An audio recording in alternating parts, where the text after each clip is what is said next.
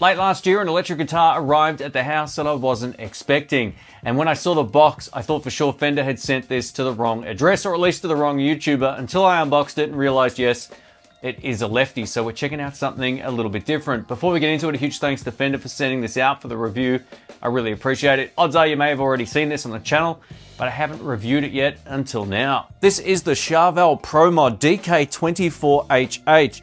We get 2 humbucker pickups, we get 24 frets, we get a 5-way toggle switch down here, and a series and parallel switch down over here. Now, I didn't know a whole lot about Charvel guitars. I've only ever played one before this one, and there's so much to like about it when it comes to its tones and overall playability, and I'll talk more about that at the end of the video. But this is a really musical instrument. You're about to hear it in the context of a jam track, and then we'll get over to some isolated tones. Here we go.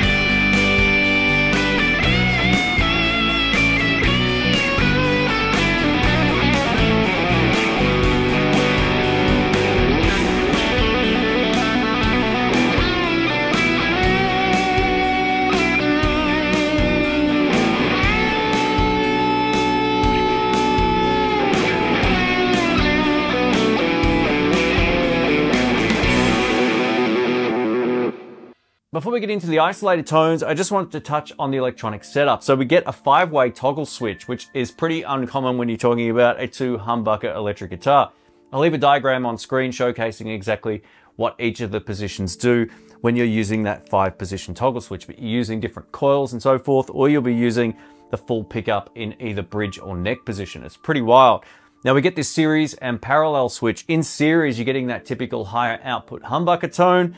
With it in parallel mode, it's got more chime, a little less output, and it sounds beautiful, clean. This is a very versatile instrument, but just know for all of these samples coming up, I'll leave some information on screen so you know exactly what's going on. Let's kick it off with some clean tones, and I'm plugged into my Fender Blues Deluxe reissue amplifier on the clean channel. I've also added a little bit of room reverb and delay thanks to the time delay from Crazy Tube Circuits. We're going to start in parallel mode, which is the more mellow of the two, with the toggle switch in the up position. Here we go.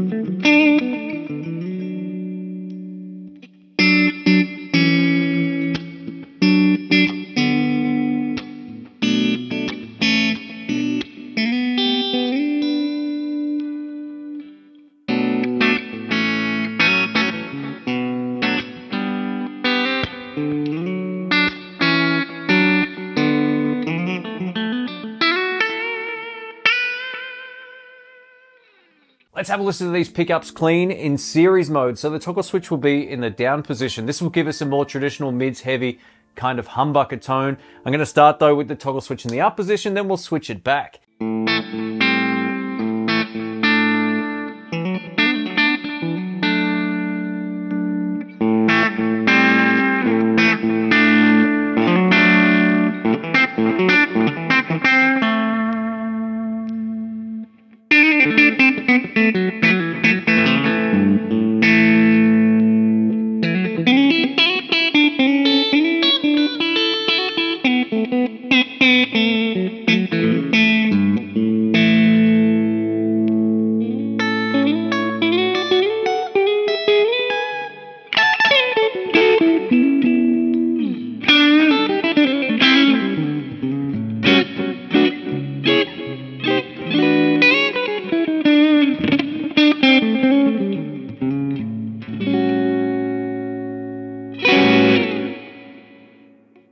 Let's have a listen to how these Seymour Duncan humbuckers handle some overdrive. And I'm going to be switching between series and parallel mode. And I'm also using the Royal Flush Dual Overdrive pedal just on the left-hand side.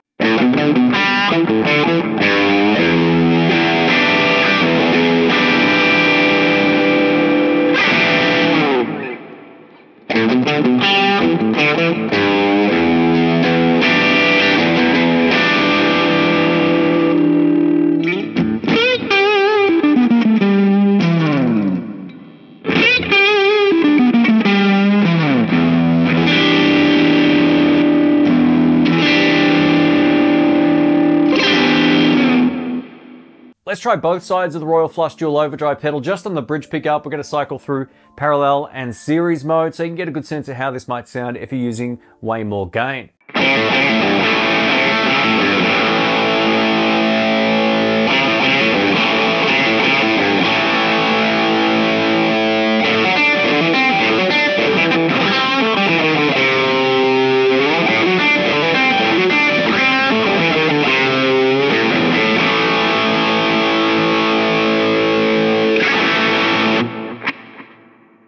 Up next, we're taking a look at the tone control on this guitar. Locks into place in off position, which is all the way forward, bypasses the pot that way, and then you can start to wind it down. Now, this is a very responsive tone control, and you don't have to move it much to get some great results.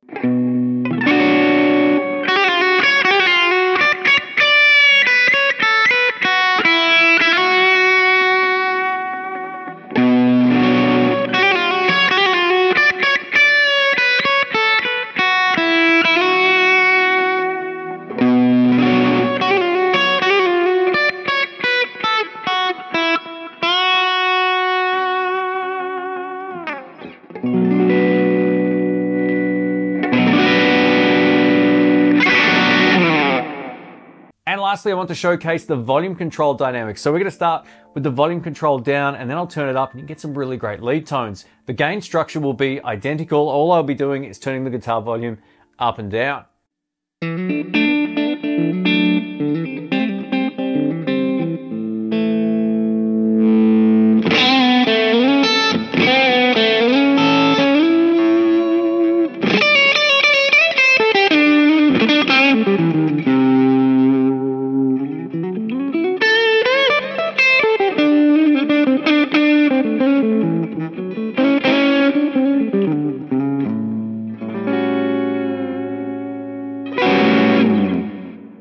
Let's wrap this video up. I'm going to talk about what I like and what you need to know about this Charvel electric guitar. Massive thank you to Fender for thinking of me with this lefty. I really appreciate it.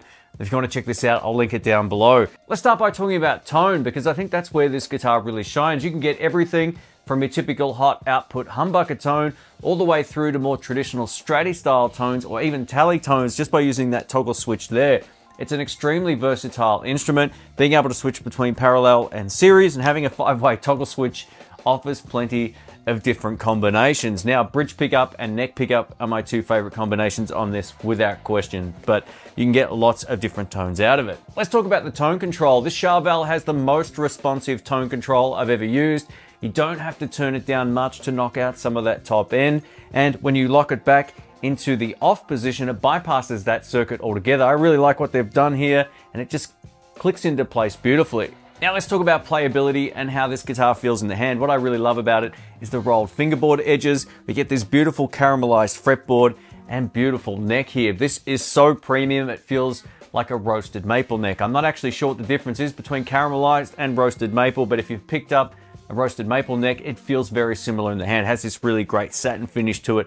I think it looks good. Tuning stability has been pretty good. These are still the stock strings. I haven't changed them. We get those locking tuners, which work a treat. So I have no complaints in terms of playability. If you know the channel, you know I'm a huge fan of a fat neck. And while this neck is quite a lot thinner than I would like personally, I know it will suit a lot of people based on who this guitar is targeted towards. I think it's a very versatile instrument. It very heavily reminds me, just in terms of its flexibility, to something like my PRS SE Custom 24, except there's no dodgy split coil tones you'll never use. All of the tones in this guitar are extremely usable thanks to that series and parallel switch over here. And lastly, I was so used to plugging my guitars in either at the base here or on the front. I had to get used to plugging them in on the back, so the cable goes through your guitar strap and down behind here. I think that's a really smart design. It's pretty cool. Let us know what you think. I know this is different for my channel, but I hope you like this video. If you want to check this out, I'll link it down below. Catch you soon. See ya.